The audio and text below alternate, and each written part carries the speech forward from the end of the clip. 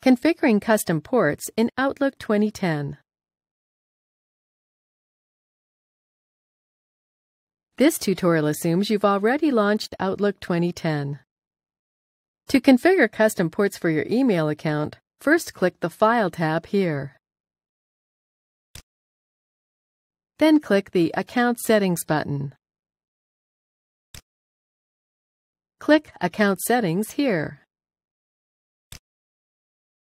Highlight the account for which you want to change your server ports. Then click Change. Click the More Settings button here. Then click the Advanced tab.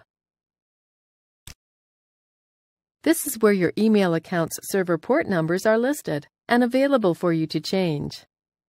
Let's assume we need to change our port numbers to use SSL connections. Select SSL for the incoming server here. Note that the port number was updated automatically. Select SSL for the outgoing server as well. Then enter the new outgoing server port number. When finished, click OK. Click Next.